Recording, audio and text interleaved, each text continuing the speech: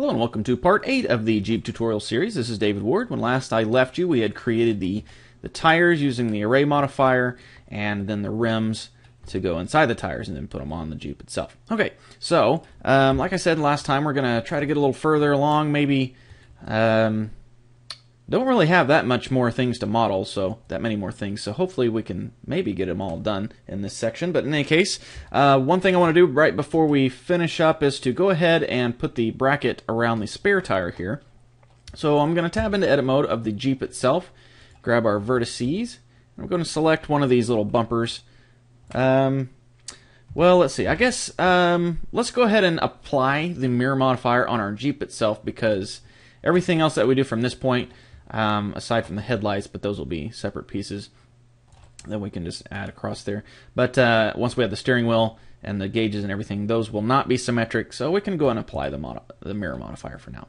Okay, or I say for now, I mean once you apply it, it's a permanent thing, so we'll apply the mirror modifier, not just for now, but forever. So anyways, I'm selecting one of those little loops around the back. I'm going to Shift D, duplicate that up, and we're going to add it on. Let's look at some reference. Maybe we can get a better idea of how that spare tire is connected. So let's just say Willys Jeep spare tire. And it looks like it had a bracket there. Some of these have actual gates and everything. Here we go. That's a good image right there. Okay, so it looks like it's just basically a strap that's strapped on there and basically just a holder for it. So nothing too fancy. We can use what I have here that's already duplicated. Just scale this up, maybe drag it out a little bit, and let's go to our rear view, Control 1, and it's going to be kind of hard to see. Let's one of the watchers suggested to hide the rest of the geometry instead of selecting inverse and hitting H. That works, but there's also another easier way. If we have what we have selected, we can hold down Shift H and it'll hide what's not selected. So that works. It's a little faster, so that'll be even better. So okay, so let's go ahead and create this holster here. Let's drag that out there, drag this out here. Oops, just want to only select these guys. There we go, and we'll go ahead and let's extrude.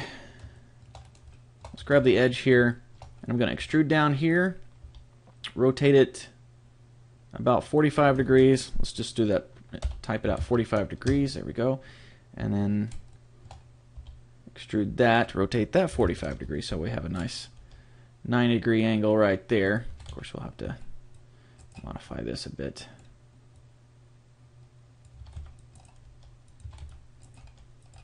Okay, do the same thing on this side, extrude down a little bit, rotate it 45 degrees, negative 45 degrees, I guess, in this case. Scale that. Oh, we won't scale it yet. We'll extrude one more time. Rotate that, negative 45, so we get a nice straight angle there. Clean this up. Okay, so now I want to attach these two ends. So I'm going to extrude this down on the x-axis to about right there. Grab this end, extrude that down. Looks like we're not quite even there, so let's fix that. Grab these guys, drag it down there. Okay, so now I'm going to select these guys, scale them on the x-axis 0%, and in a perfect world I could go W, remove doubles, but they're not lined up perfectly, so it's therefore not a perfect world. So what we can do is just select where they should be on top of each other, but they're slightly not. We can just select those, and it selects both of them. We can hit Alt-M to merge them at their center, and just do this all the way around. I'm hitting B to bring up my selection marquee tool, then A to deselect everything, and there we go. So you can use the B button or the C button. C button, you can kind of just click on it. You don't have to. I call it the selection painter. I'm not sure exactly what its precise official name is, but you get the idea. Okay, so now that's all sewn around each other, and that looks all right. We can just create like a little hook thing to come up out of it. Let's go to our top view, and let's put another loop right here beside that one. Then we'll grab both of those and move them to where they're a little more centered up. And then let's select the face on the top of that. There. I'm going to extrude that up perfectly on the Z-axis. And now I'm going to Alt-H to unhide everything. Let's go to our side view, and let's bring this up until we can, on the Z-axis, until we can start bending it over the back of the bed thing there. The bed thing. So many technical terms I'm using today. Okay, so let's select all this and just move it slightly forward till it's actually up against the back of the Jeep area there, and then we'll select the wheel and the tire and the wheel, and drag that back down until it's in there a little better. Okay, so that'll work. Let's see, I think we also need to create a place for the wheel to be bolted on, so let's grab that holster thing that we made there, and let's go ahead and hide the tire for now, just to get it out of the way, and the wheel. And then we'll select in here, and let's select the back part of the inside, extrude that forward a little, scale it on the x-axis to where it's a little narrower, maybe extrude it just a bit on the y-axis, and then grab the top of it, extrude that up, and this will be the plate that comes up that it can be bolted to. So let's go to our side view, and that's probably good. Let's round it out. Let's grab that middle part and just round that. Then we'll add a loop around there to get that little sharper edged GG to slide that back up. Didn't have a lot of room to move my mouse when I created it, so let's add another loop down here, slightly above that one, and maybe some loops around the edges there. And oops, wrong spot.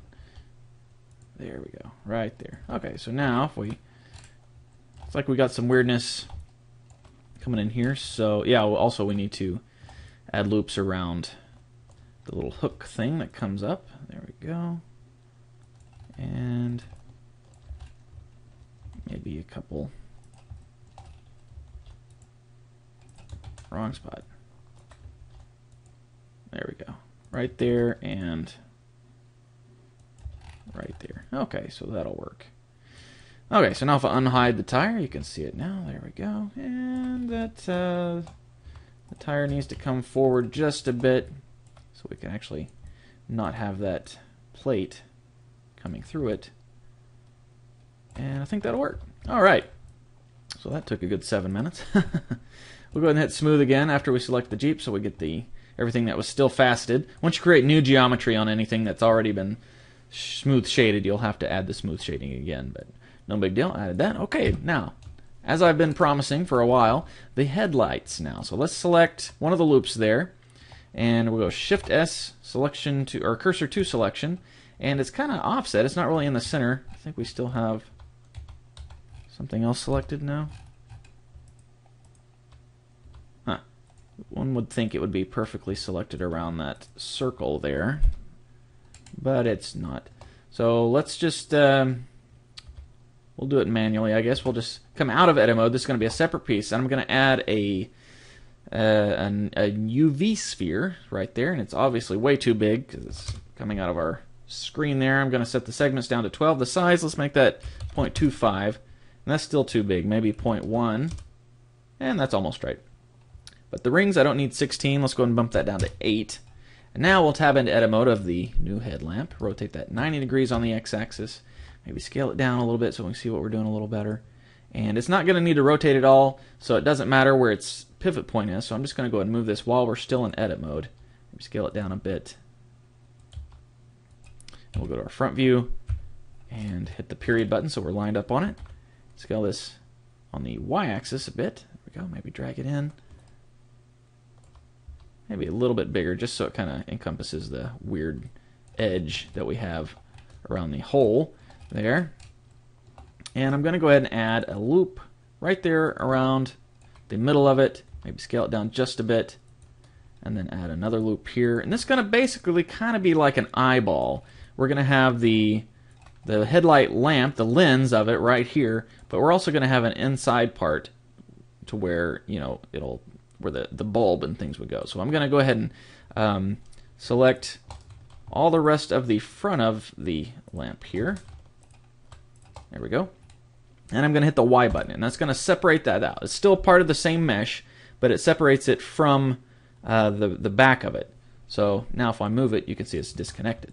Okay, so let's go ahead and hide that, and now I'm going to select the remaining edge there. I'm going to go extrude that, extrude it down again, and we're just going to keep extruding and dragging it inwards until we have that nice concave part of our headlamp.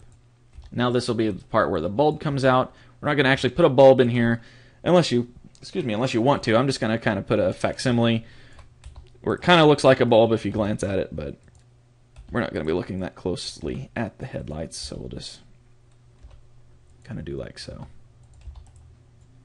Maybe scale this down 0%. Oopsie. Zoom in there. Scale it down 0%. There we go. I didn't hit S first apparently, so it didn't scale it. So right now, you can see what's happening here. I'm trying to zoom in, but it's cutting off the view. And the way we can fix that, so we can actually zoom in and look at something really closely, is to come up here on our Properties panel, and under View, you can see it says Clip Start 0.0 or 0.1, and that's not big enough. So I'm going to say 0.001, and then you can see I can zoom in pretty much almost all the way in. Now, if you wanted to make that even less, all the way to 0, then 0.001, I guess, is apparently the smallest you can go. Excuse me. But right now, it looks like it's just 1 point, but we actually have 12 vertices selected. You can see that right here. So I'm going to go ahead and merge all those at the center, and boom, it knocks that down to just 1. Okay, so now let's go ahead and unhide the glass part. Okay, maybe scale that down just a bit, drag it into what would be the chrome part, and there we go. Now you can see it's still two separate pieces. Once we add materials to this, we can add like a chrome material to the inside here and the fake bulb, and then a glass material to the lens. Now, one thing that we can do to make this lens look a little better is if we add a subdivision surface like we'll do in the end. It makes it a little too faceted, or I mean too smooth. I'd like it to be faceted because headlights usually have a faceted surface to them. So what I'm going to do is I'm going to tab back into edit mode, and I'm going to hit the B button. And what the B, or I guess it's Shift B, Control B? Yeah, Control B. And what that does is adds a bevel to it. So it's going to add a bevel around all of those edges that are selected. So you can add just a slight, small one. You can see it just kind of doubled them up. So if I tab out now, and even though we have our subsurf on there, it still maintains the faceted, low polygon look there. So that can make it look, you know, like it's made out of little glass pieces. So let's go ahead and make that a little smaller so it'll fit inside that frame a little better. Maybe turn the smooth shading on. And there's our headlight. So now we can duplicate that over, Shift D, duplicate it over to fit the other one. And why not keep going? We'll have some turn signals down here. Let's go ahead and look at a reference again. Go ahead and X those out. And let's see, Willys Jeep front. And you can see we have one more bulb right down there below that, slightly to the front. We don't really need a hole for it. We could put one, but we don't really need one at this point. So I'm just going to scale that down.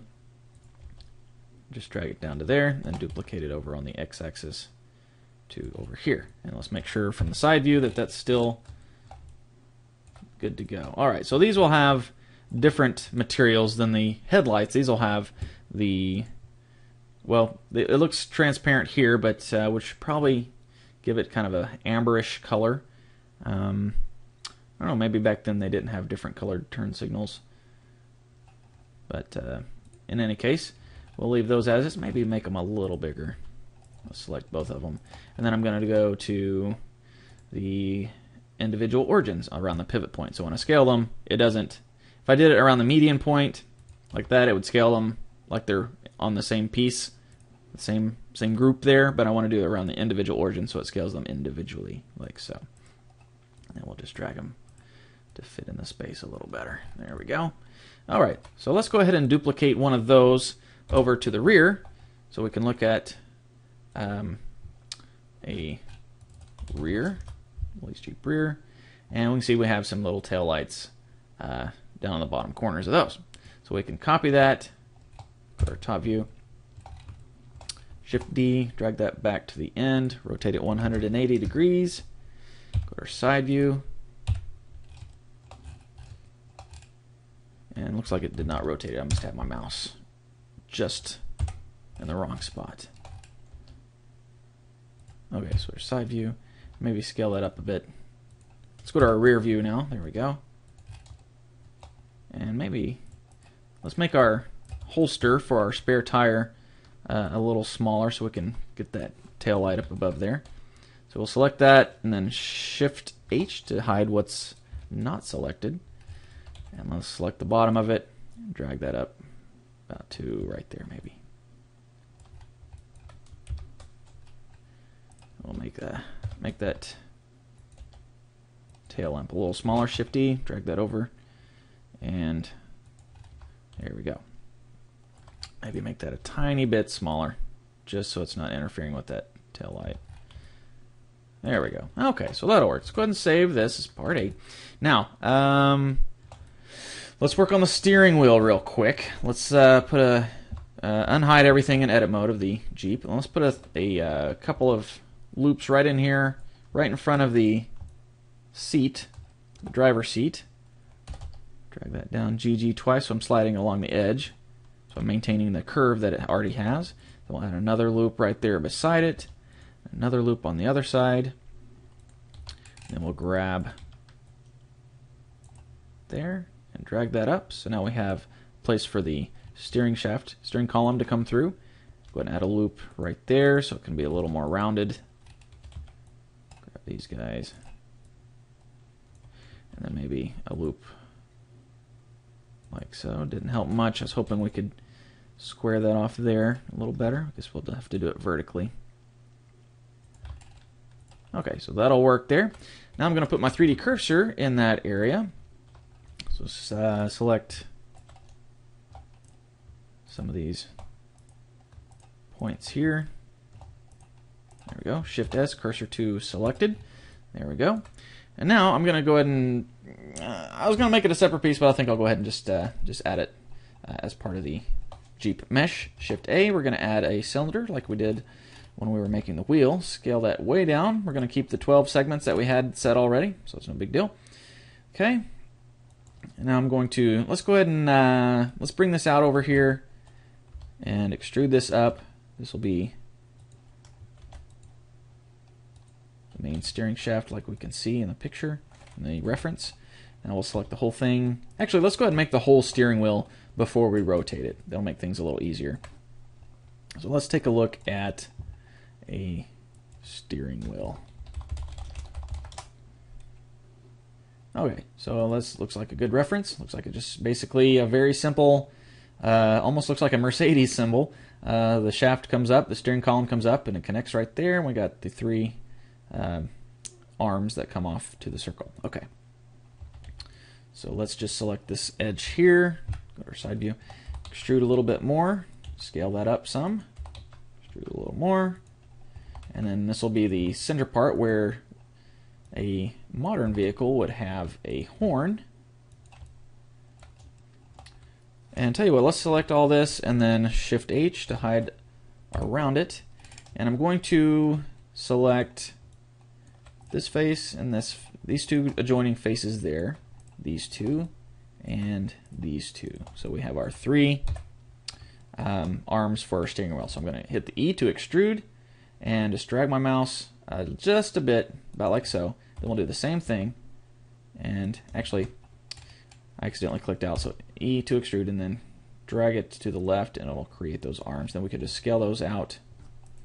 Right now we're still going around the individual origins, so go ahead and make sure that's back to the median point. Now when we scale them out, we can get them a little smaller like so, or a little, like they're supposed to. Then we can Alt-S to make them a little skinnier, like so. Okay, and maybe raise them up a bit. Okay, and now let's go ahead and put our 3D cursor right here in the middle of the top of that steering wheel. Looks like that got offset a bit. And we'll go Shift S, cursor to selected. There we go. And this time, instead of adding a cylinder, we're going to add a torus. And that's basically like a donut shape, a rounded circle shape. So we need to adjust this to have the right amount of pieces there, so we can fit the rest of the steering wheel there. Major segments, I'm going to drop that down to 12. You see, it makes it just like our 12-sided cylinder. And minor segments, 12 is too many. I'm going to go ahead and just say 6. Okay, and then we can set the scale. There we go. The major radius is the outer, the outer size, and the minor radius is the inner size. So I'm going to make that a little bigger so it comes out. Actually, that's a thickness, I suppose. So let's make that smaller. Not quite that small. Maybe an even 0.1. Yeah, that'll probably be fine. Then we'll scale the whole thing down, and we'll rotate it until we can. Well, no, that's about right because we got 2 faces there. So let's scale that down a little further. Maybe Alt-S, make it a little skinnier. There we go. Okay, so now let's add a loop. Yeah, okay. Now that adds a too sharp of an edge there. Let's undo that. Let's just select the 2 faces here that will be facing that one, and that one. There we go. That'll be attached to the steering column arms. There we go. Extrude that out just a bit. Scale it way down. A bit like so. Then we'll delete those faces. Delete these faces. And that, you know what? That's going to be kind of ugly. I'm going to undo this, and I don't want to extrude out from the edge. That'll just make things ugly. So what I'm going to do is I'm going to go ahead and add a. Going to select these faces. Yeah, here we go. I got the good idea. Select all these faces that are going to be connecting to the main part, and you know what? I just realized we don't really need to sew it together. We can just have these. This is not going to be deforming at all, so we can just select these edges and just scale them up until they pass through the wheel part there. There we go. That makes things a lot easier. Yeah. Now we'll just add some extra loops around there so it doesn't taper off as much. Okay, and then maybe select these loops holding down Alt and right-clicking, then Alt-S to scale those down a little bit. Okay, so there we go. Now, let's see. I believe the middle part is on the top. No, not necessarily, I guess. Let's see. Where's a good one that's not turned at all? Looks like well, is it not an even turn? Maybe not. I don't know. We can get it arranged in there. So let's. We got our steering wheel and everything selected. Let's go around our 3D cursor, which is lined up with the center of it. Go to our top view, and let's rotate that about 60 degrees. So we just rotate it 60 degrees. There we go. So that top arm is facing forward.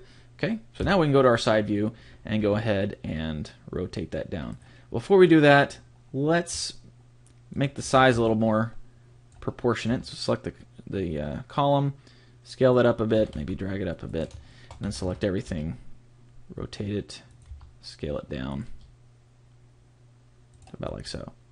I think our dashboard went a little lower than the one in the image, so we'll just compensate for that by putting it right below the image of the steering wheel in the reference. So I'm going to Alt-H now, unhide everything, and go ahead and select this, and maybe go to our side view. Drag it a little further down so we're not punching ourselves in the face with it, and then maybe grab the end of it and drag that all the way down until it goes through the firewall board there. And okay, let's drag it down a little bit further.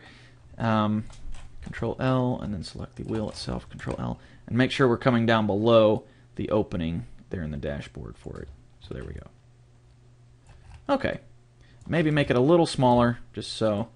Let's go Control comma, so we're around the meeting point, make it a little smaller.